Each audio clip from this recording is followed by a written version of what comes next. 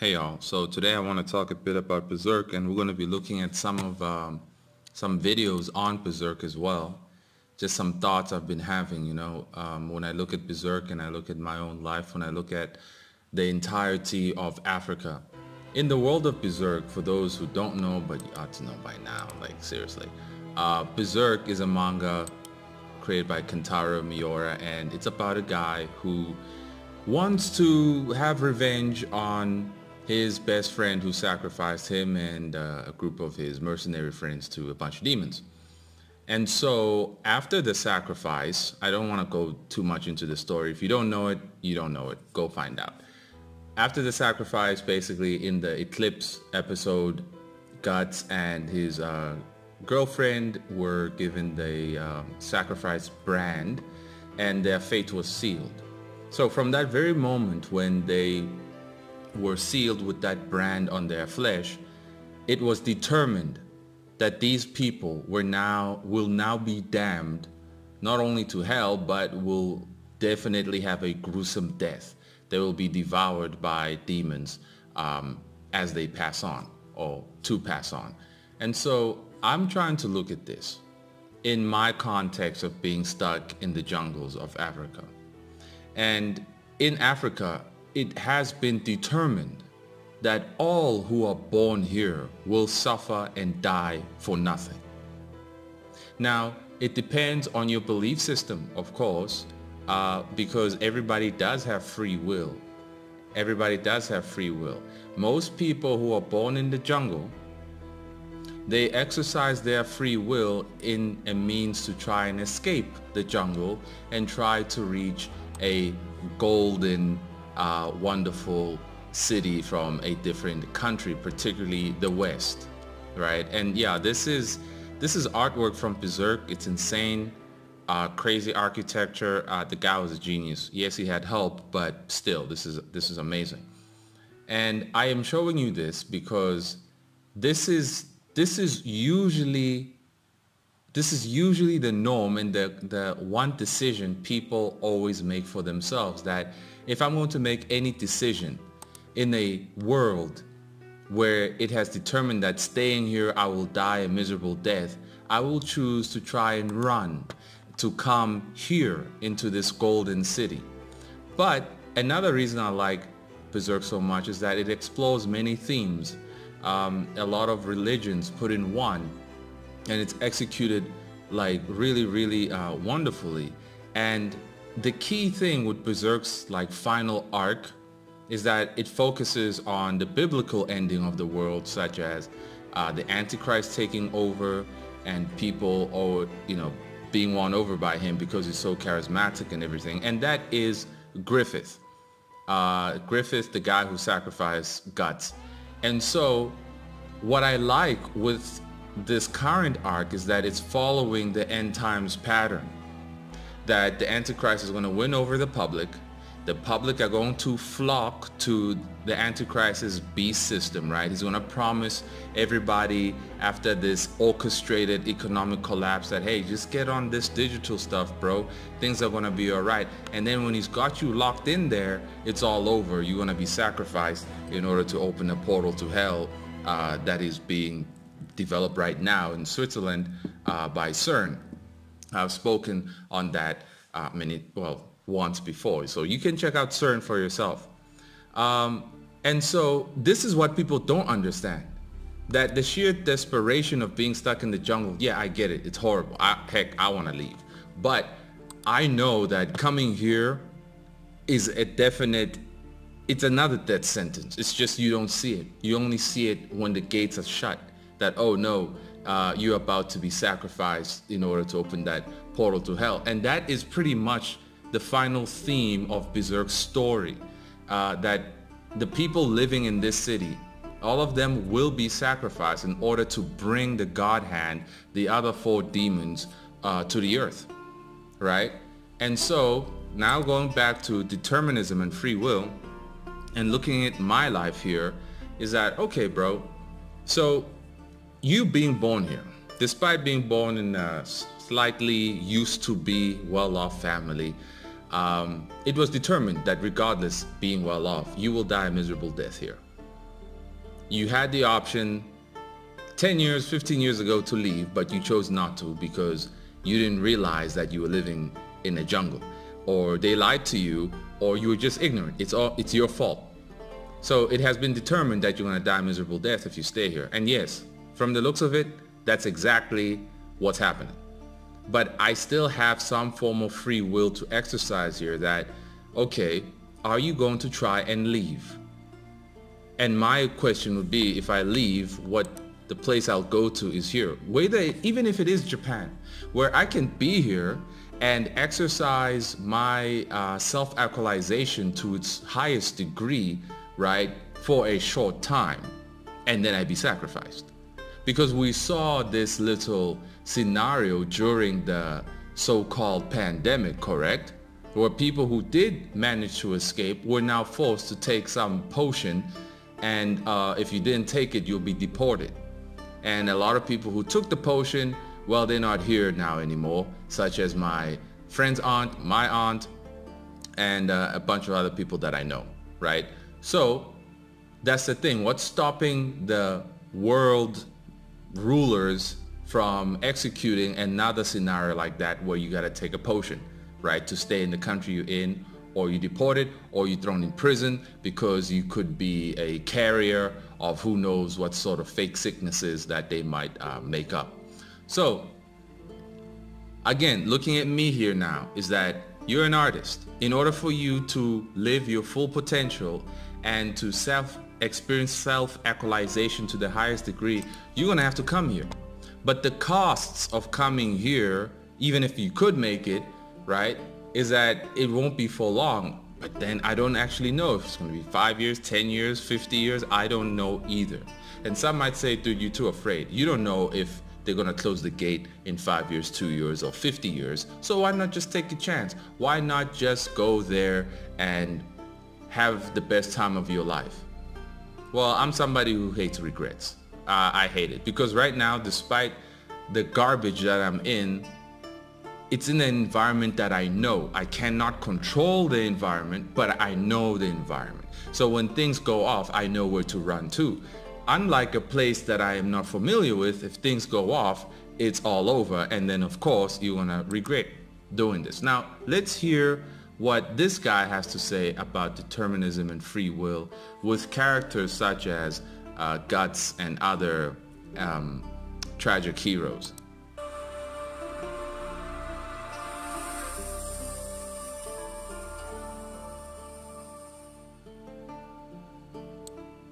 Strugglers, doomers, characters who constantly fight their own fate in a battle they can't possibly win. In a world of determinism, these characters were quite literally born to die. And with their fate being sealed, they act accordingly, with their unrelenting determination or their pursuit of revenge and violence. Either way, it's them perpetuating the same cycle over and over because they believe in their own free will and not the fate that is determined for them. This is a concept that's often debated in our own reality, if we even have free will, or if everything's determined for us at birth. There's different factors that can determine our fate, like our genes, memories from the past, or previous cycles that were decided beforehand. Either way, the theory is that we can't control it, and no matter how life plays out, it's definite. There's various characters in fiction that are in direct... Right, so you heard his little introduction there, that a lot of characters like Guts are just born to die.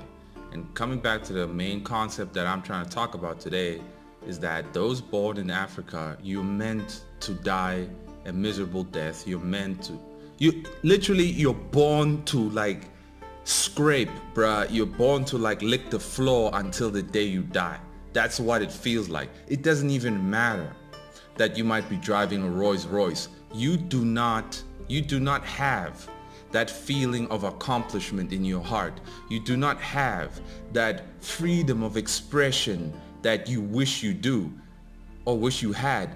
I know those who are stuck in the jungle experience this, and you do not, or you are not able to talk about this exact feeling because you will be judged by your peers. They'll say, what you're talking about, nigga, you crazy, nigga, you weird, nigga, that's dumb, yada, yada, yada. You cannot show your intelligence in the jungle. You're not allowed to, because you'll be dragged out of the tribe and made an example out of. People will say, you think you're better than us, boy? Just because you can think, or you can calculate, or you can yada, yada, yada, blah, blah, blah. In other words, your potential here has been determined that it will never, ever be explored, because the environment is just so hostile to those who wish to develop further. Now, as an artist, it's actually a miracle that I did come this far, and I did manage to create a few manga, and that I finished a complete manga, Bloody Hell Volume 1 with 8 chapters. It's actually a miracle. But I now know that I was capable, I am still capable of creating hundreds of works, hundreds. That if I was in a different environment, I would have been able to create like who knows how many. My potential is hindered here. And now this is not a video to complain of like how sad it is to be here and whatnot, because we know that the golden city of everywhere else is the melting pot for a grand sacrifice. It's just people are so occupied by the pleasures over there, they can't see that they are being fattened up for the great sacrifice to come. Now, here in Africa, however, there's a sacrifice each day happening. Each day somebody dying because somebody literally sacrificed somebody dying because somebody couldn't control their temper, or somebody took their own life because they couldn't handle the misery of this place. And so Africa's world, the landscape, not the landscape, but if you look at it from a creative point of view, as to like the world of Africa is pretty much as hostile as Berserk.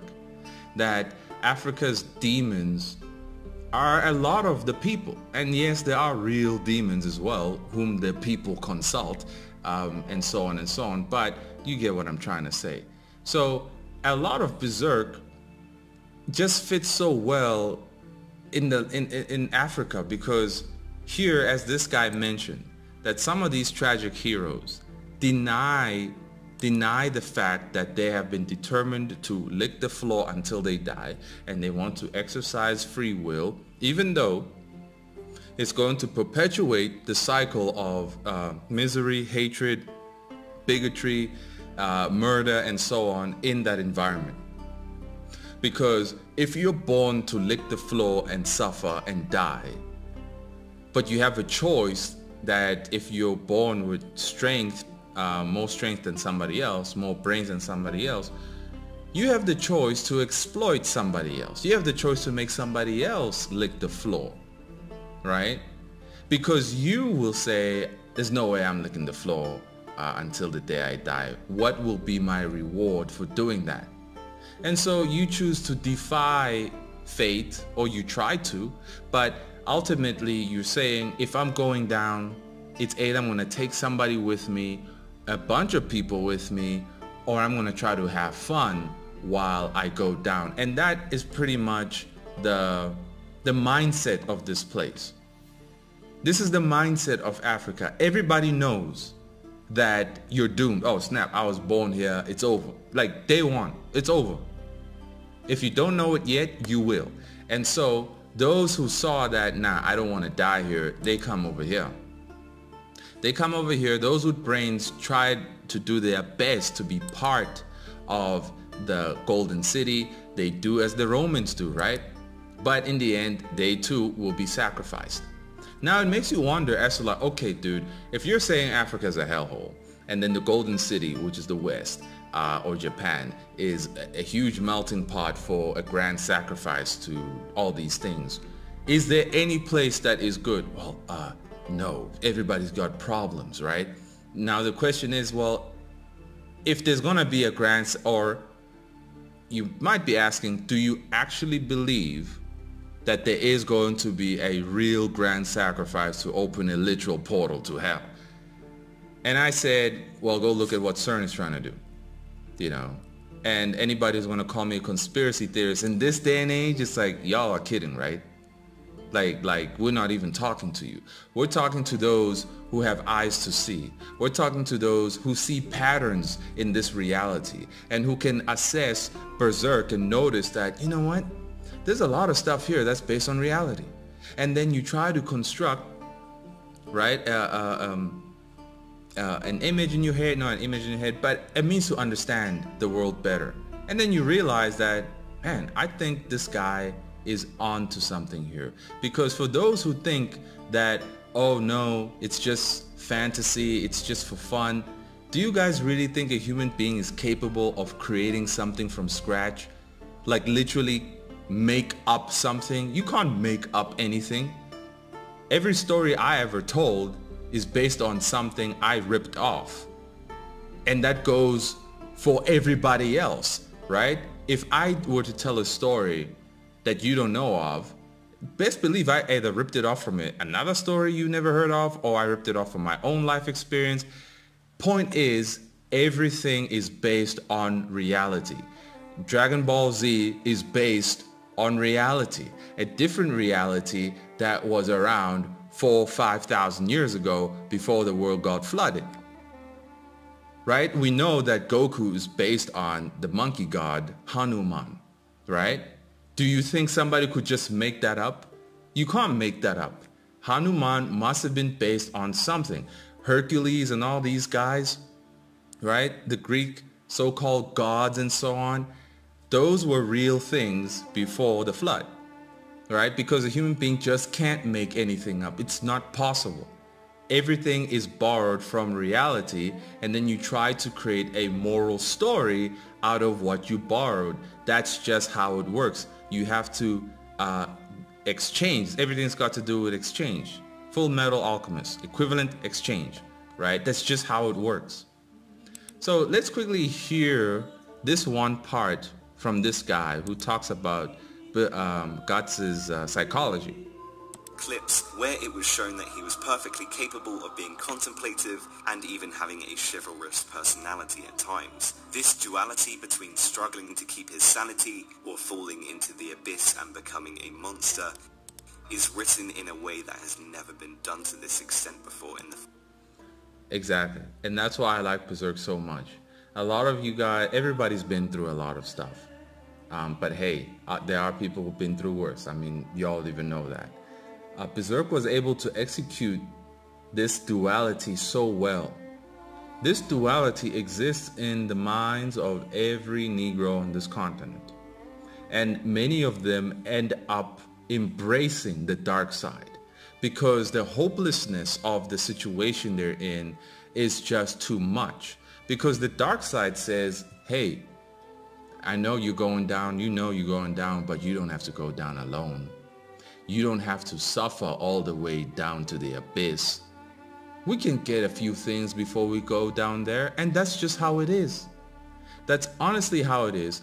The struggle between maintaining your sanity, right, or embracing and embracing the dark side, it's a fight of its own. Like seriously, guys, it's a fight of its own. And again, this is not a complaint. This is education for those who wish to know and understand the world better and how everybody else lives across the world, right? For those who just want to consume things and never think about it, this is not for you. You're part of the problem. And best believe you're a sacrifice, whether you know it or not. So this duality here exists amongst all people, but most people here in Africa the most, because you have a hostile environment, you have a lot of noise pollution, you don't know what peace and quiet feels like, and so when you are in a quiet environment, you scream.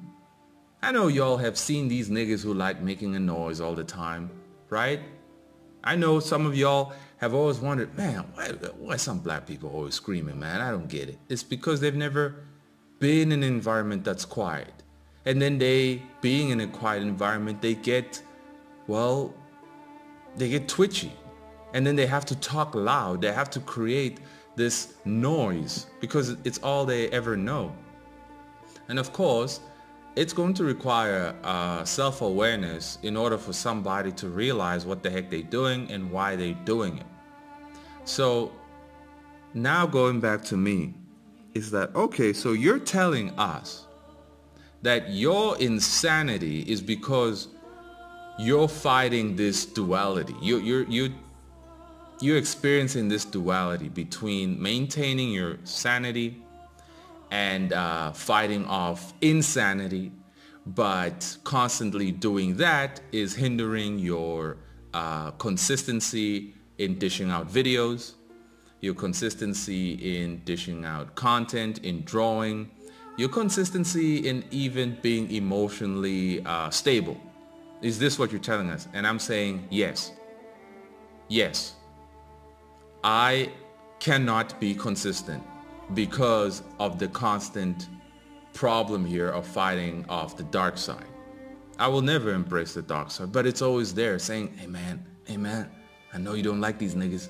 You can take a few of them down with you, but I know I'm not going down. You see, I know I'm not going down. So how do you know? Well, again, I believe, right? I believe in the God of the Bible. So I did what he said. Repent and all that, right? Be given the Spirit. Then you get a new heart and whatnot. And so with that, it's like, okay, I have assurance that I'm not going down, but the struggle, the fights, the hostility of this world and this environment in particular still weighs down on me. And so there is no Humpty Dumpty and Kumbaya situation when you become a Christian. That doesn't exist. Life gets a bit harder because now you want to talk more. You want to tell people what's up. Hey man, I think you shouldn't do that because it's going to lead to 1, 2, and 3, and then we're all going to end up dead. Niggas don't want to listen. Niggas don't want to be your friends no more. And then next thing you know, you're a loner. But even if that was not the case, even if I did not believe in the Bible and stuff like that, ultimately, I would still be stuck here. And the truth is in the pudding that most Africans end up embracing the dark side because no one shows them. They don't know what the light is or what the light could offer. There is only darkness in this place. And when there's only darkness, imagine trying to draw a manga in the dark. Can you do that? You can't. If you're going to rely on sunlight to do that, but then you know during the day, the things that you have to do, chores that you got to do, you are not going to have much time and energy to focus on what you truly want to do. You're not going to have time to develop or reach your potential at all, right? Because when it's nighttime, it's literally dark. There's no electricity most of the time, right? And that gets to your psyche too because there's no control over the environment, so on and so on. But anyway, the moral of Berserk here is that the human spirit pushes on. The human spirit, the human will is to fight, struggle against fate, yada, yada, yada. Well, in reality, people don't. They try and they always end up dead. That's the reality. Berserk is to inspire us to fight off the dark side, you see. But it is just a comic book at the end of the day. And because we can relate to it, it does give us a bit of comfort. But in reality, people don't have a magic fairy that is going to sprinkle dust on their face so they can get healed from their wounds. In reality, people don't even have many friends or any friends at all. And so a lot of things that Berserk needs to use for the story to continue, in reality, those things cannot happen because a lot of things in Berserk, it's for the sake of the plot. It's for the sake of the plot, right? And you don't mind because it's like, yeah, it's a comic book, I get it. So in reality, however, things are a lot tougher. Things are a lot tougher. And now I fully understand my plight now that, okay, man, so it's not because you're lazy. It's not because you just want to complain. There is a real psychological influence on you that is affecting you that leads to a physical element as well. And I'm studying psychology now, and I can tell you that a lot of environmental issues, I'm not talking about climate change, I'm just talking as the habitat of the human being, wherever he is, it does have a strong play on their psychology and how they express themselves as an individual. And many times people here in Africa cannot even reach the point where they can express themselves as an individual, because the moment they try to, they are looked down upon or called a crazy nigga, or a nigga who wants to be better than them, or a nigga who sounds white, blah, blah, blah. You see? So you can never develop individuality in a hostile environment that only wants you to be part of the collective, to only serve the evil of the environment itself, that nobody is allowed to change the circumstance of this hellhole. Whoever tries to do so will end up dead, and you'll be shot not by the white man but by your own brother. So it's just so interesting, man. Like I really enjoy Berserk, guys, because I can relate to it so much, and at an artistic point of view, it's also pure genius. Like the art style, I dig it. The new one with the guys drawing it now, well, it's not what it was, but oh well. But point is, I enjoy Berserk. I'm glad it exists. It is a true masterpiece that explores many themes, and it does so coherently and perfectly, and it just helped me reassess my situation, reassess the environment I'm in. And even though it's like, hey bro, you had the internet and all this, blah blah blah, yeah, the moment somebody who says things like that, the moment you ask them, have you tried to do what I'm doing? The answer is usually no. Have you drawn 10 pages of anything? No. Then shut the F up, right? Let's quickly listen to this part here. I mentioned before how Guts is a deeply existential character, which isn't surprising as the manga of Berserk was definitely inspired by the philosophical works of Nietzsche. At points in the manga, Miura even verbatim quotes the man, and these philosophical tenets and the themes of the manga really work in enriching Guts' character.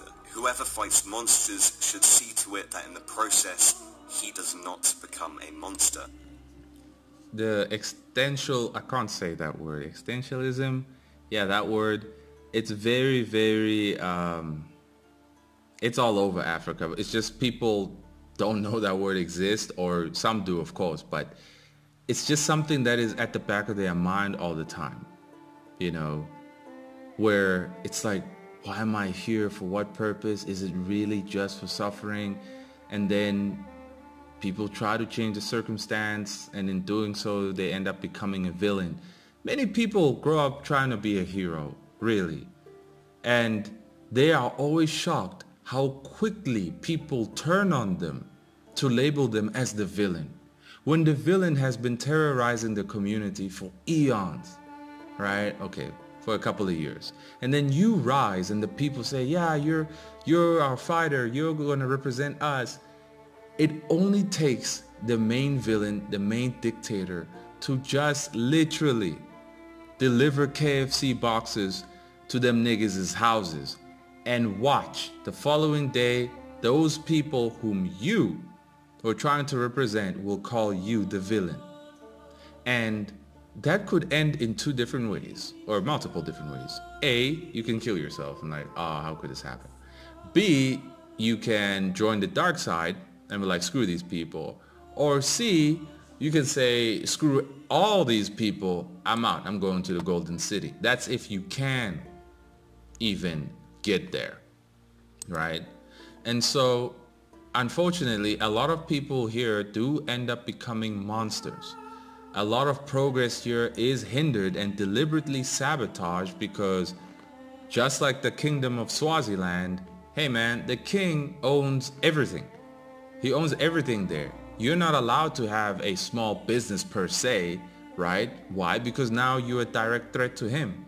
You can't have a franchise there because you're a direct threat to him. You now have autonomy. You have independency. You can now express yourself as an individual. And that is a threat to dictators in this hellhole we call Africa. And when that is the case, it is hard for children to be able to develop any skill that can help them build. And even if they do develop any skill that helps them build, whatever they build, it will be burnt down. Burnt down because you are a threat. Now you're giving hope to other people that they can be free, that they don't need to vote for the satanic, retarded, fake government, that they can just do things on their own. And this is the problem. And now that people like me are an anomaly here, right? I am an anomaly. A lot of people are like, hey man, I can't believe you're doing all this. But you know, screw you. Why is he saying that? Because he's been brainwashed. All he's ever known was the darkness. And now he has either embraced it or has become numb to it, and that he's just gonna lick the floor and die, but he's gonna sip some alcohol while he does it as well. So again, the environment of this place is so hostile to your creativity. It's deadly to your creativity. When I was younger, things were better. Things were better because infrastructure was better. The savages had not destroyed everything yet, but now they have. And with a lack of consistent functioning infrastructure, you're always on survival mode, and you cannot be creative if adrenaline is constantly pumping through your veins. Like, you guys have no idea what it's like to constantly have adrenaline pumping, to constantly clench your fists all the time. And some might say, nigga, you got a gland issue. It's like, nah, bro, I have no gland issue. It's just where I live. You're gonna have to keep that fist clenched so you can knock a nigga out before he knocks you out. And that's just how it is. And it's like, my goodness, that sucks, bro. Yeah, I know, right? But anyway, Berserk is awesome. I honestly recommend that you guys read it. You can just get a summary here on YouTube, you know. Just go to the Almighty Lolly, check his stuff out.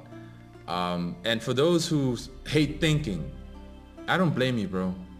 What's there to think about? Especially if you're born here, what's there to think about? You know it's over. It has been determined that you're screwed. You're gonna lick the floor and die, right? The only free will you can exercise is, well, yeah, you're definitely gonna lick the floor. There's nothing you can do about that. But are you gonna lick the floor and kill people, or lick the floor and try to help people? You know what I mean? You're gonna lick the floor, but are you gonna try to help? Because I'm trying to help. I'm licking that floor, but I'm helping on the side. I'm not trying to kill nobody. So that's just the reality. And does it bring peace to me? Would you be at peace licking the floor, bruh? Like, seriously? Yeah, no. So it all makes sense now. Why my mood is always messed up, why I am up and down and yada yada. It was not only the trauma of back then, but it is now the trauma of the constant licking the floor. And it's like, fine, I'll lick the floor. And I'm trying to find a way where I can be more productive while I do it.